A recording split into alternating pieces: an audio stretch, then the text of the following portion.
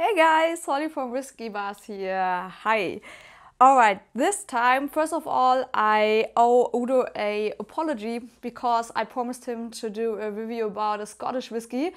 But yeah, like it is, there is something in between. I was in Kiel last weekend and I visited my favorite whiskey shop there and just saw that one, another rye whiskey. And I was allowed to try it and was like, yep, you are mine. So I thought it is a cool idea to do the review of this one today, as it is a rye whiskey as well, and we can compare that to the one from last week a little bit. So here we go. The distillery itself was built in a former corset factory and is located in Michigan. The distiller and founder Bill Welter had developed and perfected the recipe of his rye whiskey at the Koval Distillery, which is in Chicago. And also the first rye whiskey of him was distilled there and was bottled in cask and then transported to the Journeyman Distillery. And the whiskey was originally named Ravenswood Rye Whiskey, just to the reference to the Ravenwood district where the Koval Distillery is. But because of legal reasons, there's just left a last feather of the raven, and that's why it's called Last Feather Rye Whiskey. I've got batch 84 out of 556, if that is important. Just a few words to the whiskey itself. Obviously, it's made of rye. Here we got 60% of rye and the other 40% are not corn, but it is wheat. Yeah, which is pretty cool. And you will see why in a few minutes.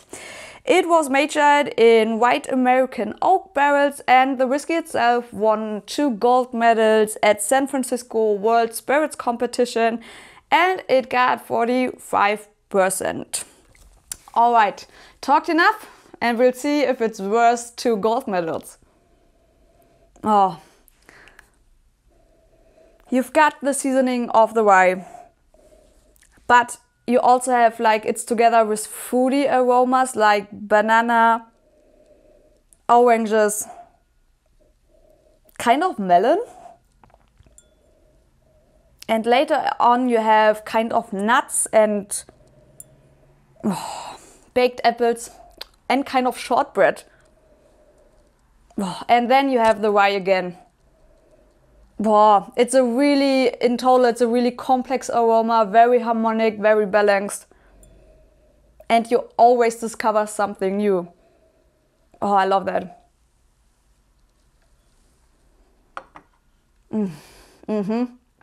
Yeah.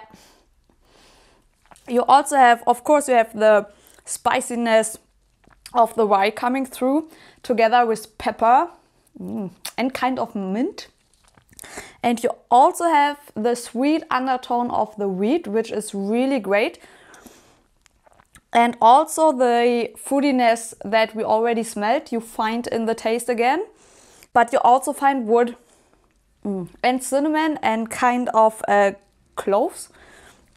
It's a great interplay together of spiciness, sweetness and fruitiness. Wow, it's really very complex, but not too complex that you are overwhelmed, but you are happy to try the next sip, as you will discover something new. And I really like that. Oh, yummy. The finish is medium long, and you also find the oak again, the spiciness and kind of ginger. And it's getting a little bit dry, but I like that.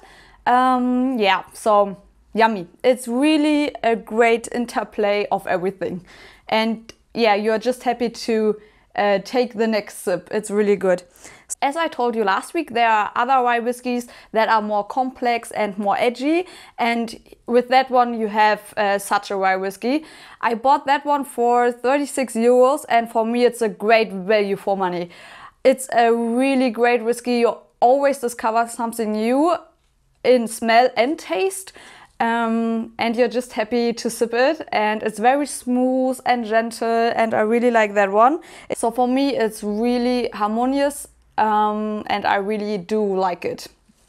And of course, like every week, I would like to know, do you know the whiskey or do you know the distillery? Just leave me a comment, and till then I say, till next time, bye bye. But then I thought it would be cool to do the review of this one today. The complexity, it's an awesome